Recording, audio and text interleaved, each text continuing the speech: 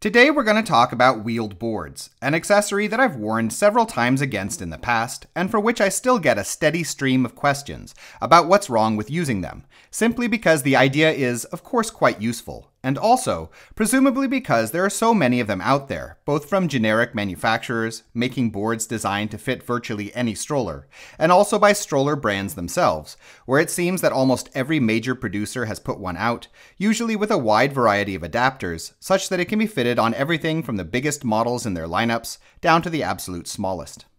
So what's the problem with wheeled boards then? It's simply that, throughout our years in the workshop, the use of wheeled boards is one of two accessory types that have easily accounted for around half of the damage on models coming in for repair, with the other accessory being those giant carabine hooks that people use, presumably for lugging around duffel bags full of bricks from their stroller handles. And the vast majority of strollers are just not initially designed to take the sort of weight on their rear frames that wheeled boards entail, which thus leads to significant acceleration in the wearing down of the chassis. And note that my firm belief here is that this is just as much the case with brand-specific wheeled boards as it is with generic boards. I simply don't believe that manufacturers have done the testing to fully assess how their boards will affect the strollers that they plan to attach them to, especially when it comes to smaller, more fragile strollers like ultra compacts, but even with bigger models as well.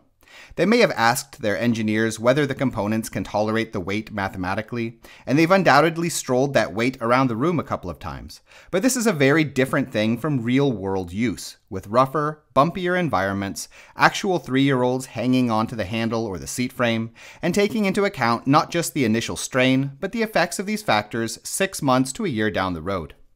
And what I've found in the workshop then is that strollers used with wheeled boards loosen significantly across all their connection points and can develop a variety of real problems, including bent wheel axles, broken ball bearings or rear frame wheel housings, problems with attaching or detaching the rear wheels altogether, problems with the brakes from bent locking pins, broken suspension mechanisms, splits in the plastic of anchoring points for the rear frame bars, and severely worn or broken central folding mechanisms.